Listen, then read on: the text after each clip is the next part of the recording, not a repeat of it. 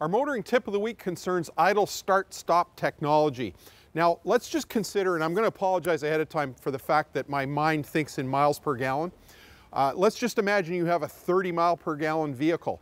Well, if your driving cycle includes the things that everybody's driving cycle includes, like stoplights and being stuck in traffic jams, that 30 mile per gallon car can quickly become 15 or 20 mile per gallon car, because when you're sitting still, obviously, you're getting 0 miles per gallon. Now, how do the manufacturers bridge that? Well, in the US, for example, the government has mandated US auto manufacturers to achieve 35.5 miles per gallon for the 2016 model year. So in order to achieve that, they have to use electric vehicles, hybrids, and this bridge technology of idle start-stop allows a conventional gasoline engine vehicle to achieve much better fuel economy and lower emissions, because when it's sitting still or idling, it shuts off. So if you're stuck in traffic, sitting at a light, the engine shuts off and automatically restarts.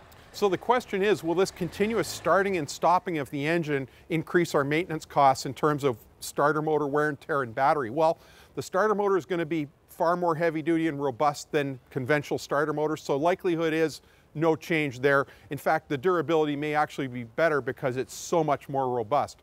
Batteries, however, remember, we do replace batteries in our vehicles every few years, and that situation won't change, and the battery is considerably more expensive. So you will have a higher cost if and when you have to replace the battery, and we know it's when, not if.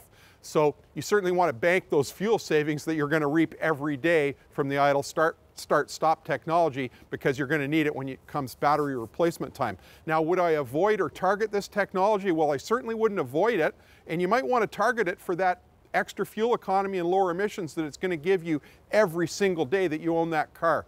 That's your motoring tip of the week.